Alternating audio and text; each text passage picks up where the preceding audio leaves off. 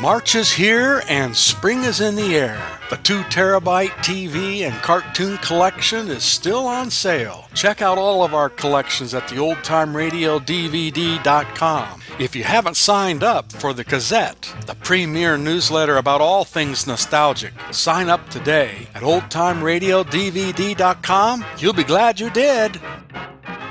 Victims by Christine Catherine Rush.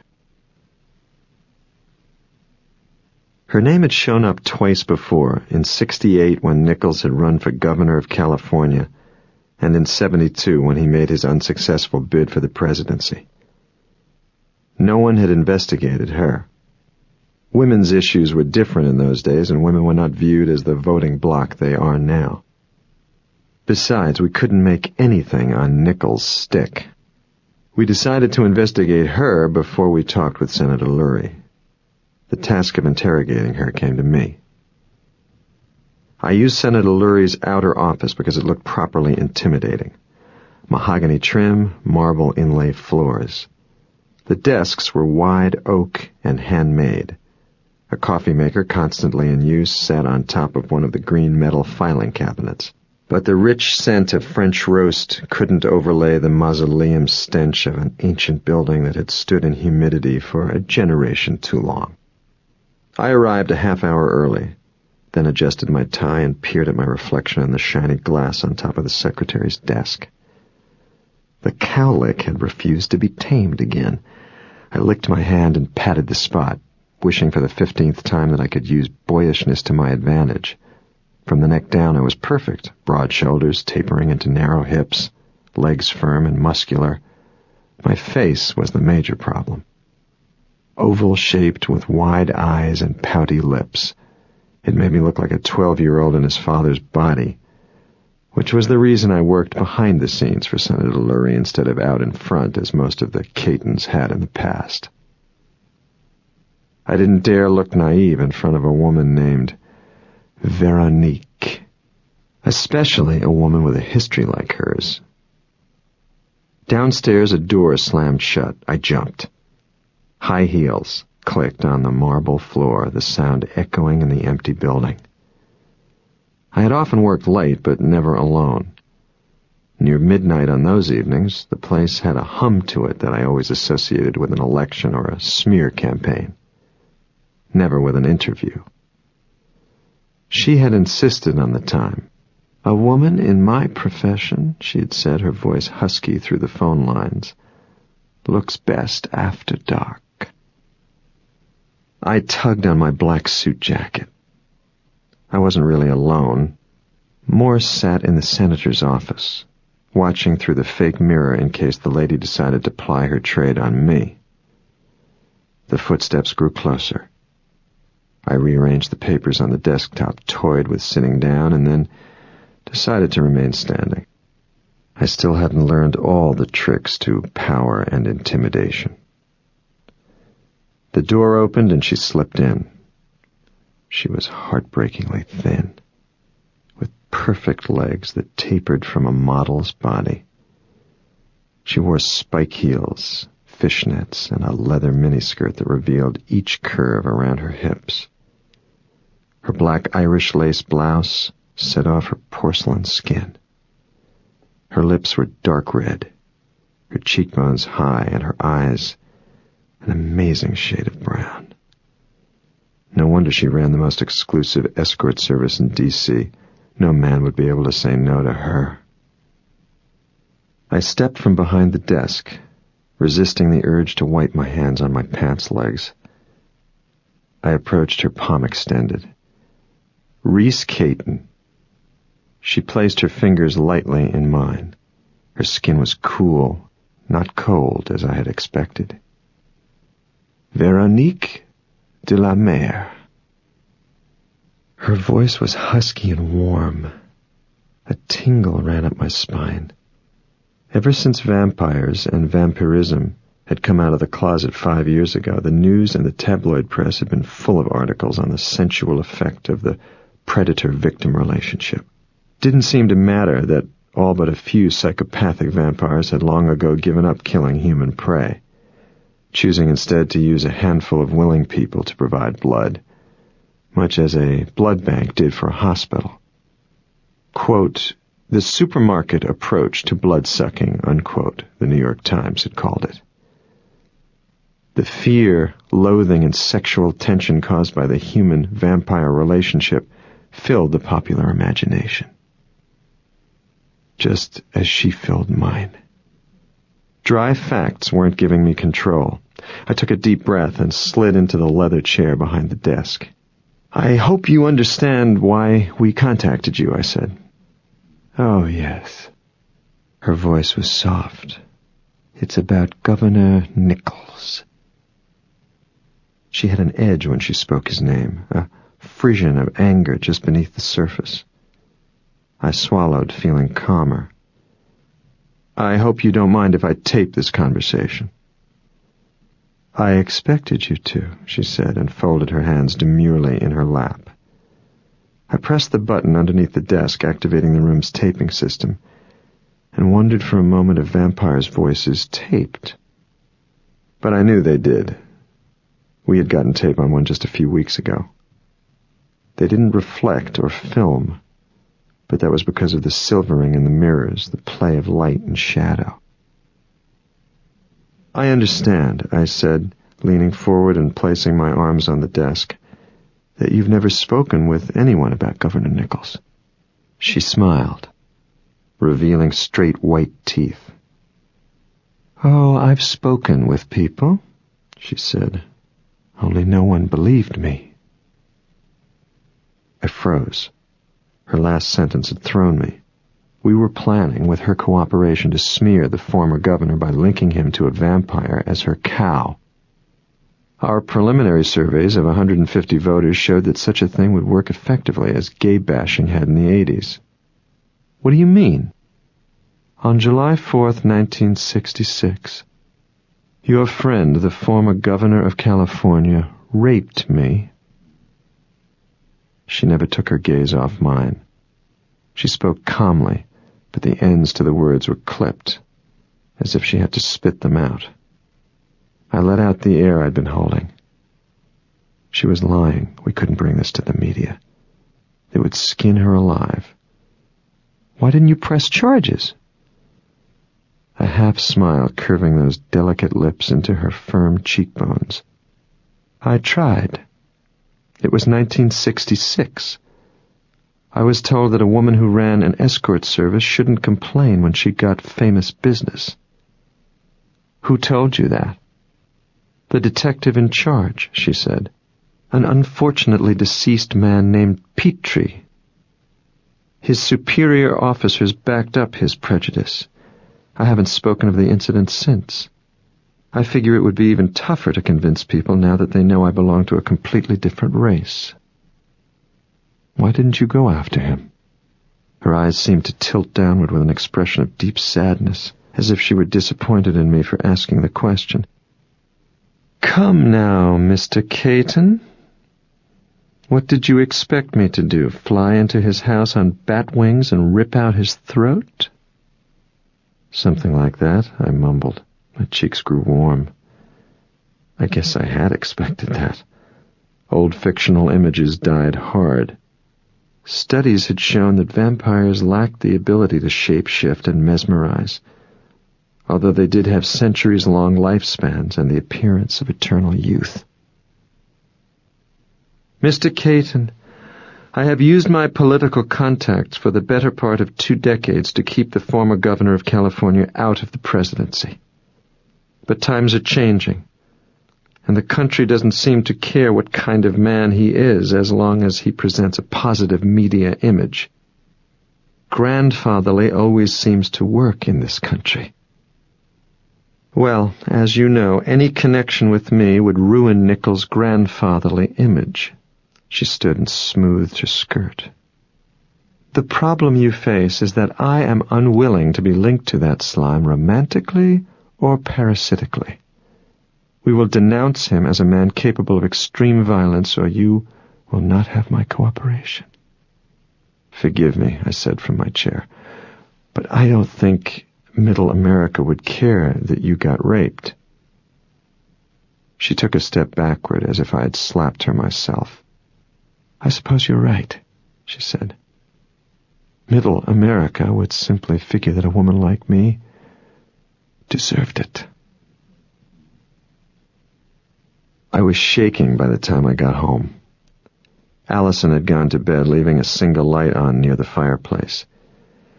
Embers glowed, light reflecting across the shiny hardwood floor. This place always filled me with a kind of pride. The way the couches framed the oriental rugs, the fresh flowers on the Duncan Fife end tables, the lemon-scented neatness of the condo itself. Even though I had been raised a Caton, my mother kept a messy, lived-in house in Connecticut that hid my father's wealth.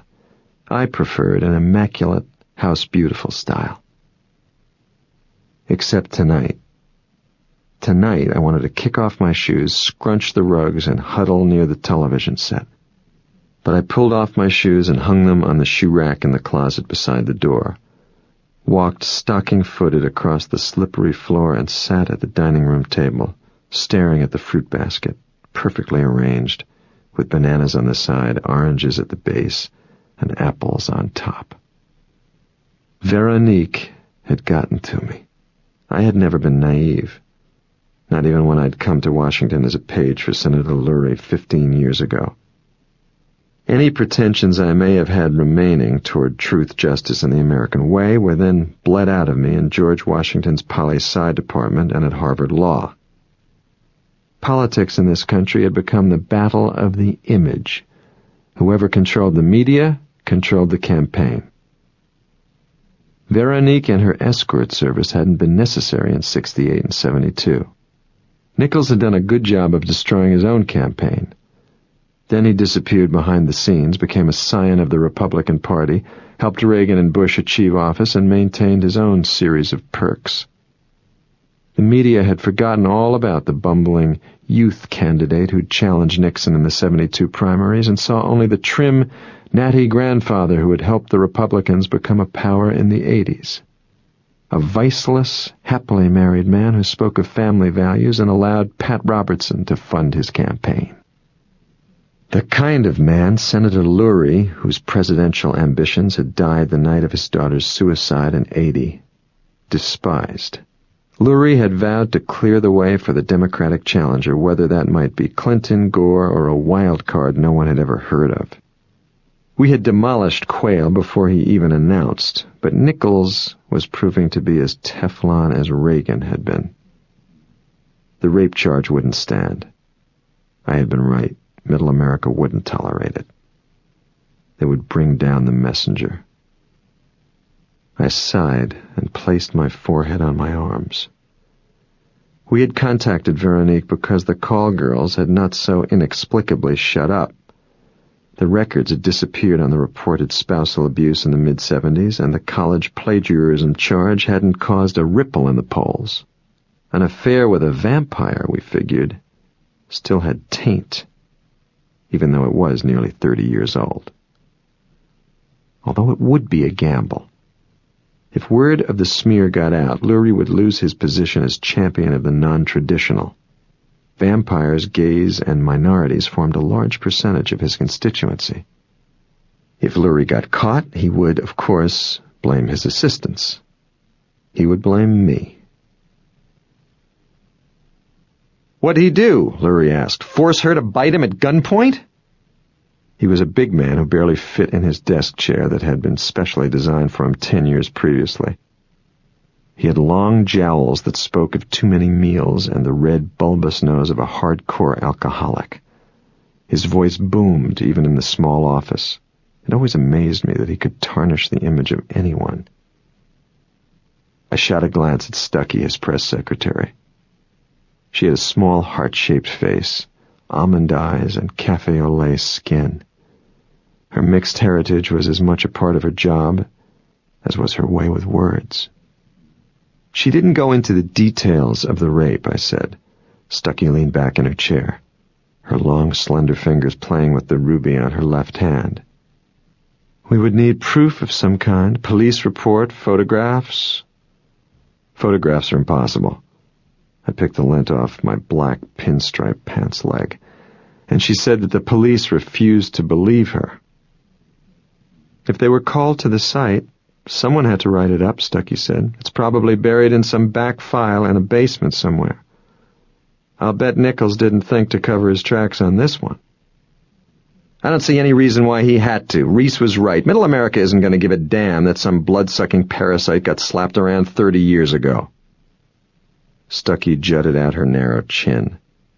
40 years ago, someone might have said the same about her.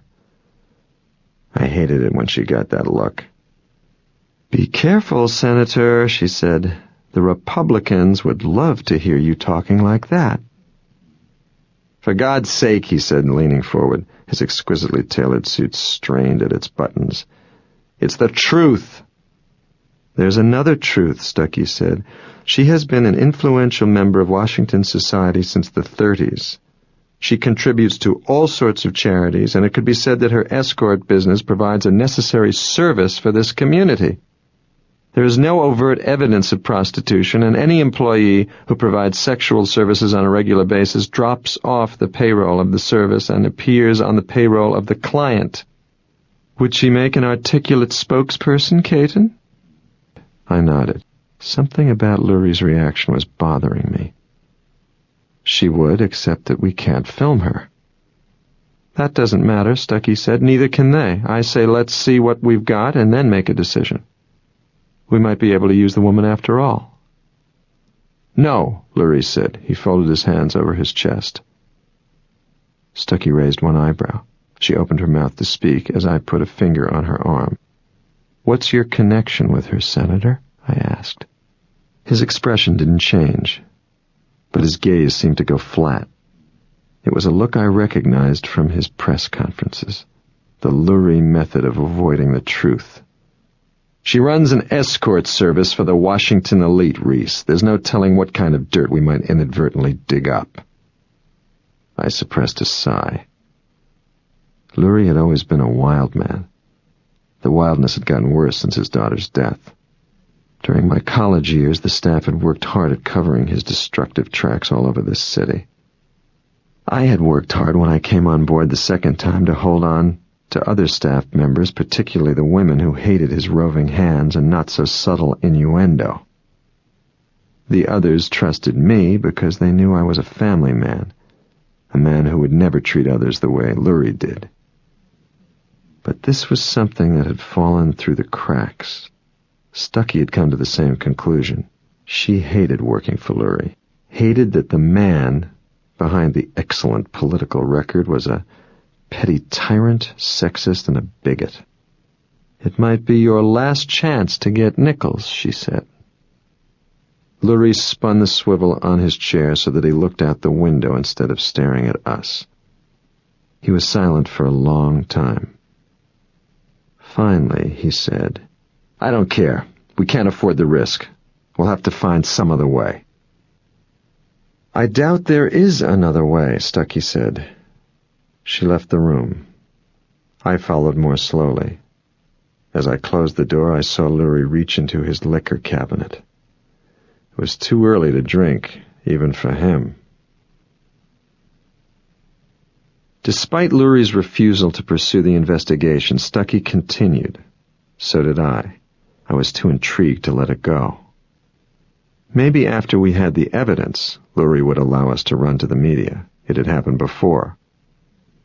Stuckey put one of our best detectives on the case, a secret infiltrator who had no visible connections to us. The detective would make it look to the police like an investigation of Veronique de la Mare instead of an investigation of Nichols. That would keep the information out of the press until we were ready to put it there ourselves. Stuckey and I were supposed to meet with the senator after the detective's report came in, but I had some questions of my own to answer. Veronique's escort service had headquarters near the hill. I parked a block away and waited till no one was looking before I entered the building. The elevator took me to the 6th floor offices. As I stepped through the double glass doors, a level of tension left me. The offices were tasteful. The colors were out of date, the muted grays and pinks of the mid-'80s. but the garish purples and neon greens of the early 90s would have looked out of place here. Flowers in Waterford crystal vases stood on runners that crossed antique tables. All of the furniture was antique, mixing periods to great effect. The tables were early American, the couches late Victorian. The lighting and the crystal were modern. The decor gave the feel of a place that had been in business for a long, long time.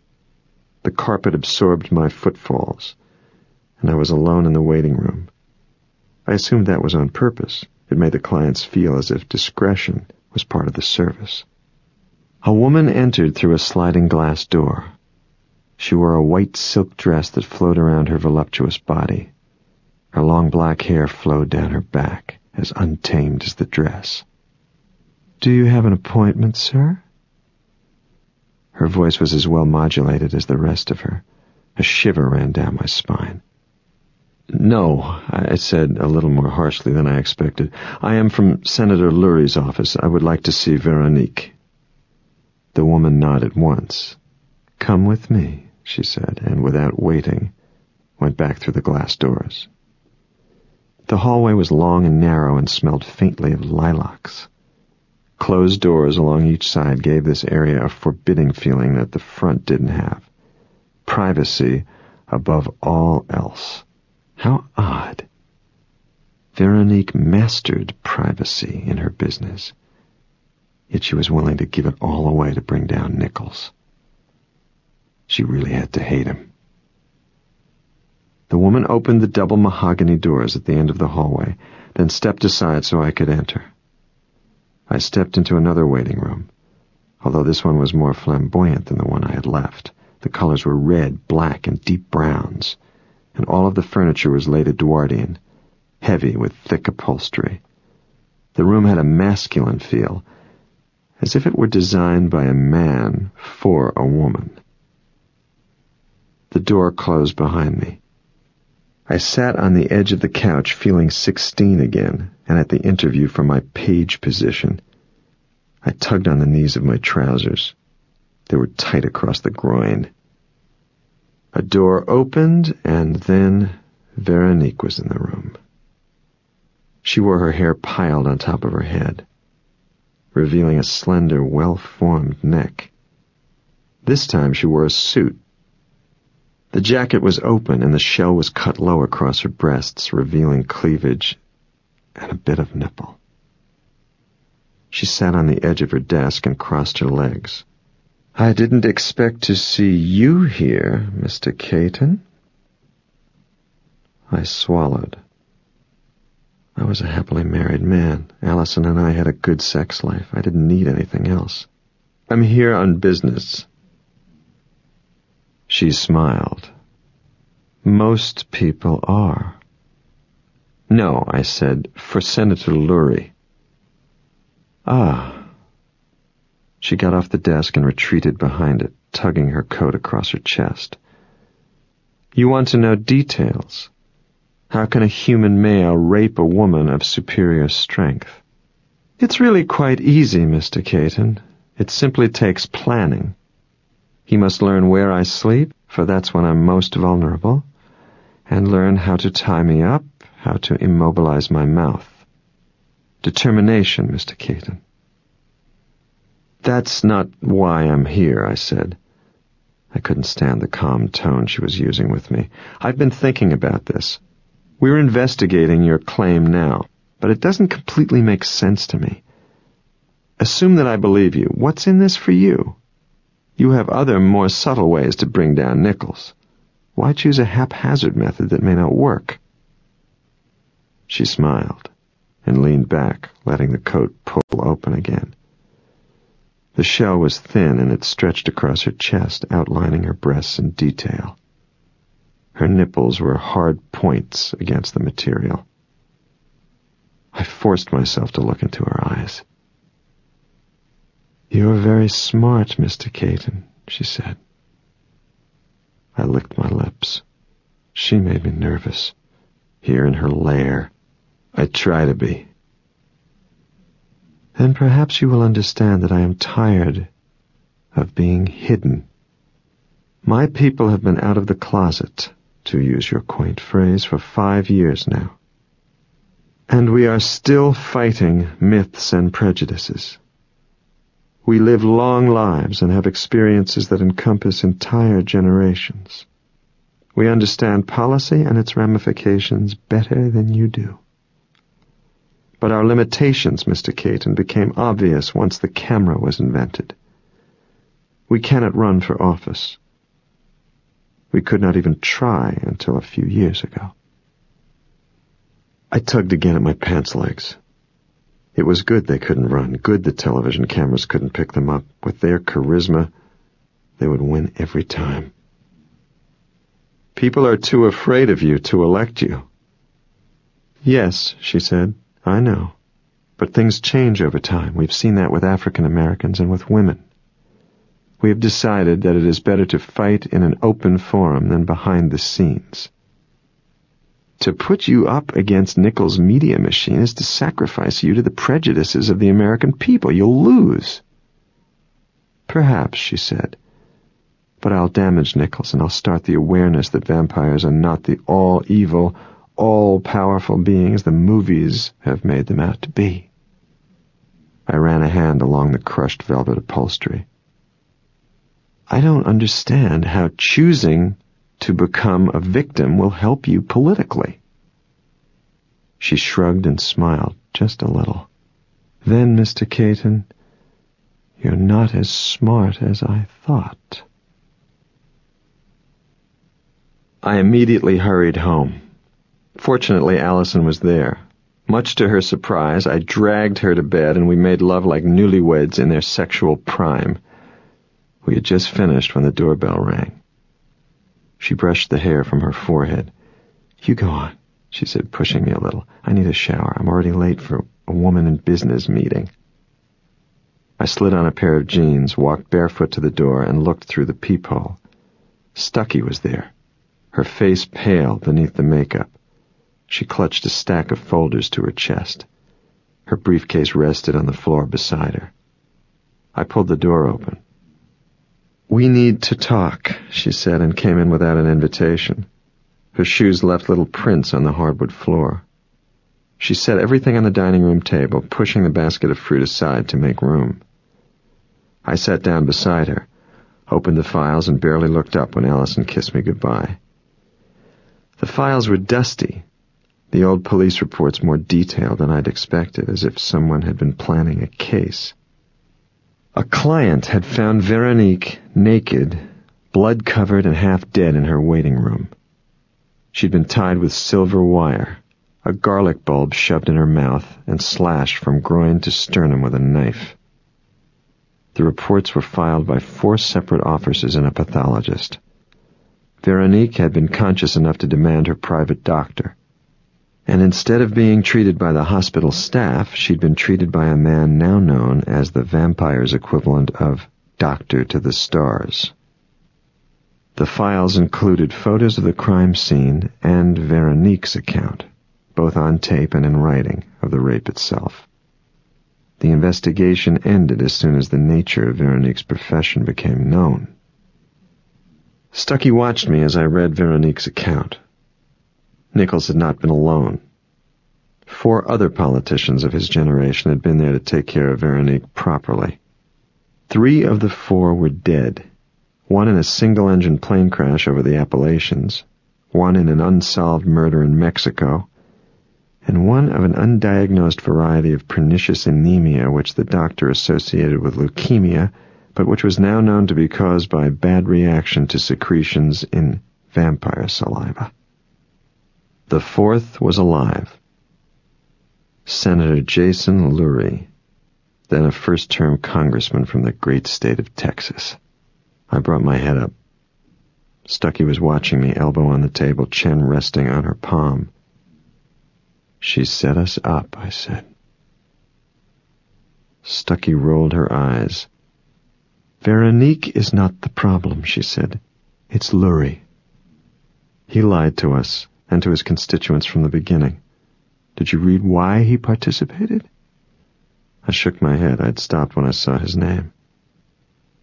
Because she was withholding favors from them. Political favors.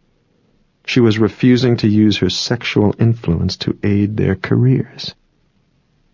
I let my breath out slowly. Raping her was certainly not the way to get her to help.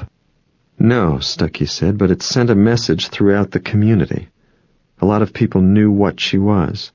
They must have figured these men had a lot of muscle behind them to get her as badly as they did. I rubbed the bridge of my nose. A headache was building behind my eyes. It all made sense now. Lurie and Nichols had ceased being friends in '67. Something must have come between them then. Something to do with Veronique. They managed to succeed without her, but not to the heights they had wanted. And whenever they'd come close to achieving those heights, something had successfully damaged their careers, like Lurie's daughter's suicide. What I don't understand is why she's doing this now, I said. I talked to her. I said going public would make her a victim, and why would anyone want to be a victim? She laughed at me and called me naive. Stuckey blinked at me and then grinned. You're not naive, she said. You're just privileged. Reese Caton, son of politicians, product of private schools and Ivy League law schools. Even your name has the sound of wealth. I squirmed, suddenly cold without my shirt. What the hell does that mean? It means you're one of the lucky few who's never been victimized. She leaned forward, a flush rising beneath her dusky skin. Reese, honey, victims are victims when they remain quiet. They gain power when they speak out. The headache had moved to my temples. She had power. It looks like she controlled their careers from the inside.